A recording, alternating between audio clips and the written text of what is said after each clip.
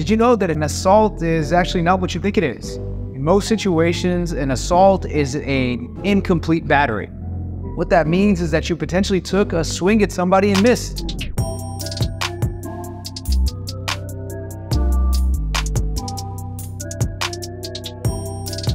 In order to commit this violation, you actually had to have the intent to use force against another person.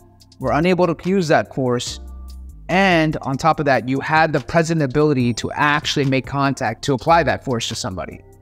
Now keep in mind, under the civil laws, there's a distinction between assault and battery. Battery is a completed offense where you actually swing or throw or hit somebody. Whereas an assault, on the other hand, means you attempted to do so, but were unsuccessful in actually concluding the event or actually applying force. In that situation, you violated California Penal Code Section 240. In fact, criminal offenses are often referred to as assault with something or assault in more serious ways.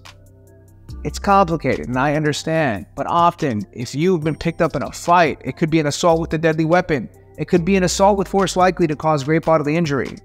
It can be a series of things. All those crimes are in varying degrees of seriousness, and they're different in subtle ways and have significant consequences.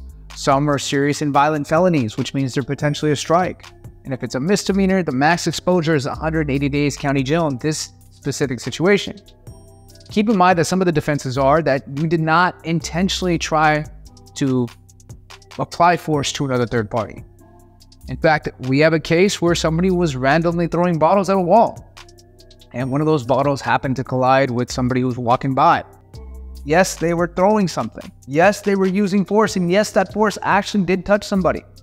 However, that case is defensible because they did not intentionally touch somebody. If you have questions or complicated scenarios that involve a simple assault, give us a call at 8336-NO-JAIL.